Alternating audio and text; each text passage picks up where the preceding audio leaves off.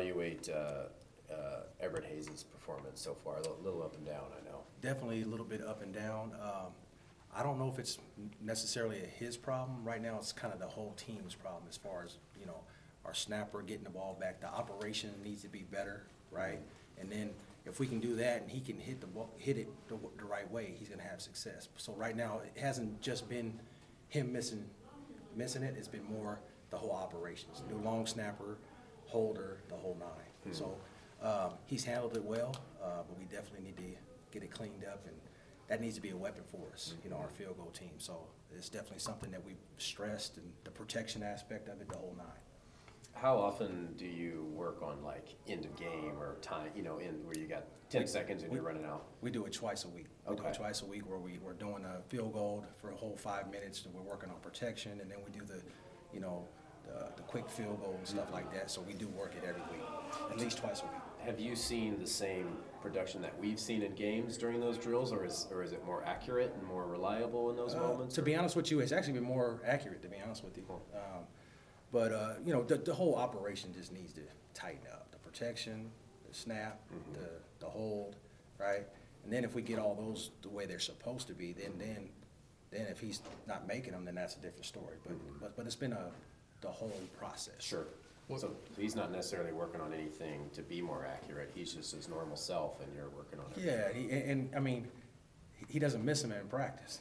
So, it's kind of, he's been on point in practice. We put him in those pressure positions. He's hit it. And I haven't lost confidence in him yet. But like I said, we got to get into a game and get into a situation where he feels comfortable, and he has to start knocking them through. We need to protect him, the whole operation, and get it the right way, the way it's supposed to be.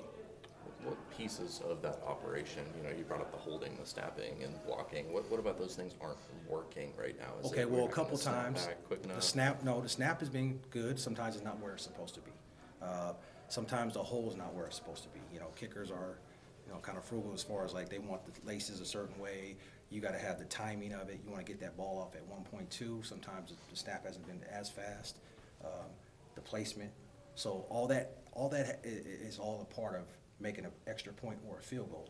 And when you go back and look at tape, it's easy to point the fingers at him, but you go back and look at the tape, it's a bad snap or a bad hold, or there was too much penetration, the protection. So once all that stuff's right, I think that he'll have more success. Speaking at what point in the season do you start to shuffle who's snapping or who's holding? Well, we already made that. We made that shuffle. So our last game, Jackson started. So that was the one change we made, and last week was decent. He didn't miss the one. He was close. He got his leg on it, and it's like that much. He hit the pole, so he's closer. But like I said, if the operations are there, like they've gotten better, and the protection's gotten better, then he has to start making them. Yeah, speaking of Jackson Robinson, what did you like from him on tape that you saw in his first start, and then what do you think he needs to improve on going forward? He did a good job. He did a great job. He's a kind of a bigger kid in protection that helps out. He gets it back there quick, but he definitely did a good job. He was, I wouldn't say he was perfect, but he was better than it's been. So I felt like that was the thing to do at that point, and we gave the other guy a chance, and he's up and down, and that's kind of where it's at. You said you still have confidence in Everett, and I do know everything. So, I guess, this isn't the first time he's sort of been up and down a little bit, I guess, in his career. But so what gives you that confidence? What do you like about what he brings to that role? I mean, he has, even when he's struggling, he still shows confidence. As far as he doesn't get down on himself, he doesn't, obviously he's upset that he misses it, but he just shows me that he's, confident in what he can do.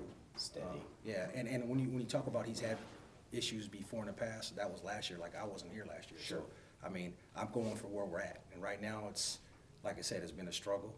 It's something that we've addressed, and going forward, hope for positive things. And then if not, then we go from there. Got a big leg. He does. He has a great leg, and he gets the ball up quick, The one against Oregon that got blocked, it was more of a operations deal, right? Because it really didn't get blocked. The snap wasn't where it needed to be. He kicked it low, and it actually hit one of our guys. It didn't hit that guy. It hit the back of one of our guys, and I could easily say, you got to get that ball up, but the snap's not where it needs to be. That's hard. The timing of it is big, and when you're kicking field goals. The snap, the hold, what are the best ways of correcting that? Is it just drill it? You got to drill it or get the guy who can do it in there right, the right guy, you know. And even the guy who was in there that hasn't been snapping great, he had a great camp and he won the job, right? And he got in the game and it wasn't where it needed to be, so we made the change. Everett's taken 2 from 50 yards or further. What do you feel like is his sweet spot? To me, right now it's about 50 right now. I know he can hit further, but until we can get the 30s and the 35s, I don't even think about the rest of it. Like, go for it on 4th down if we're not where we need to be. I do feel like once he gets his groove, he can hit it from 55, 60. But right now, we're not there right now. He is at practice, but in the game, we'll have to see. What do you like about the rest of your special teams units? I mean, they play hard, man. They're attentive to what's going on. We've been pretty solid on everything that we've done. I like the athletes we have, and I think we're still getting to know each other. New coordinator and guys like that, and they're buying in. That's the big thing to me. They buy in, and I feel like more big plays are going to be coming.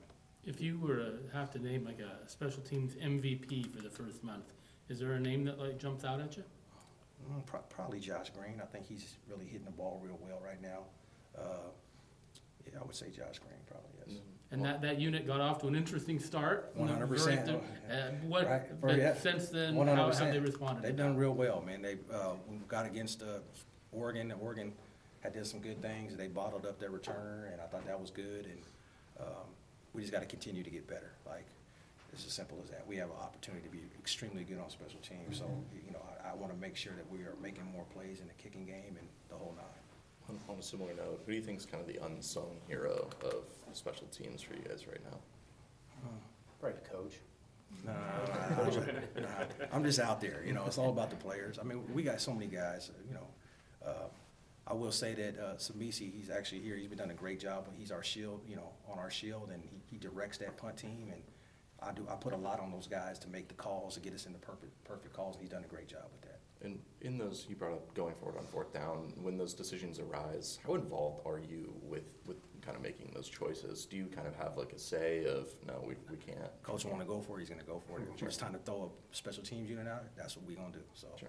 Yeah, I don't make those decisions. I just roll with it. For sure. Yeah. All right, thanks, Coach. Thanks, guys.